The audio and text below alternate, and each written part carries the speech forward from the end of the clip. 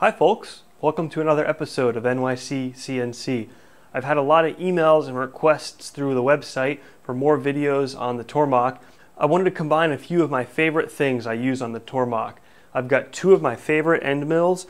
This is a 1/2 inch roughing end mill from Meritool, and the other is a high quality 3/8 inch finishing end mill from Niagara. I'm going to use these two in my new high-speed camera that shoots at 200 or so frames a second to take some cuts on this chunk of 6061 aluminum and see what we get. And to calculate these cuts, I'm going to use one of my other favorite go-to things in the machine shop, which is some software called G-Wizard.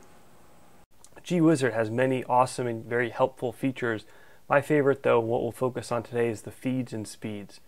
We've got a piece of aluminum, the carbide end mill, 1/2 inch in diameter, 3 flutes, stick out's only 1/2 inch, and it's a roughing end mill. We're going to cut down 0.25 inches with a 0.375 width of cut. Now, what we want to do though is use a great feature of G-Wizard, which lets us tone down the cut aggressiveness. Tormachs are great machines, but they're not 10,000 pound Moris. And what we'll start to see is G-Wizard will help us understand the material removal rates and the horsepower required to make that cut. Tormach's optimal horsepower is a 1.5, but that's only at about 3,000 RPMs. And I happen to know with this cutter that I like to run it at 2,800 RPMs, and that gives me a 28 inch per minute feed rate, which I tend to do. I tend to back that off down to 25 inches a minute. Okay, here's a behind the scenes look.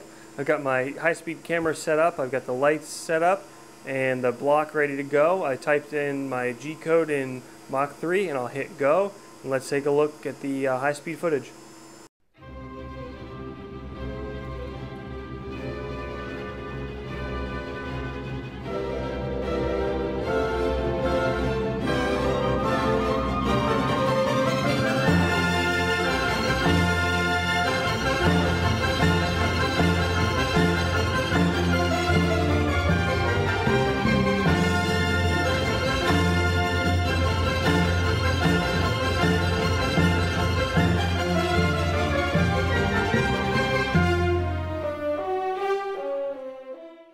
Okay, now let's take a look at that Niagara 3/8 inch end mill. 0.375, 2 flutes, stick out 1.5 inches. It's not a rougher. 1 inch depth of cut, but only 30 thou width of cut. And we don't care about the RPM limitation because the horsepower will be quite low for this type of cut. So we will run it at high RPM as we can, which in the Tormach is 5100. And if we look at where we are, this looks like a 15 to 22 inch per minute recommendation from G-Wizard. It's recommending that we climb mill as well. That is important. And while not the point of this video, something to consider is if you're looking to push material removal rates, cutting with a high depth of cut and a shallower width of cut can not only have a more efficient use of the machine's horsepower, but it can extend tool life because you're using a much greater percentage of the end mill itself.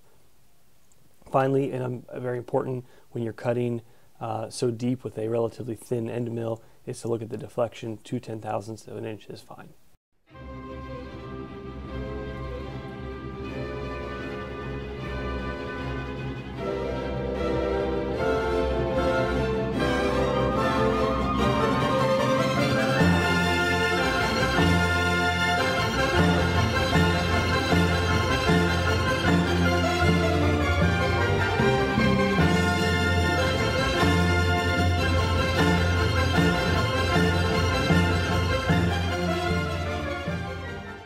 That's all for this week, folks. Hope you've enjoyed this episode of NYC CNC. If you do, please subscribe and click like or comment below. If you're interested in either of the end mills I used, the Meritool one I highly recommend for the Tormach. Its information is here. And the Niagara end mill here, which is a great end mill for high quality side finishes or deep pockets, is available here. That's all, folks. Enjoy. Thanks.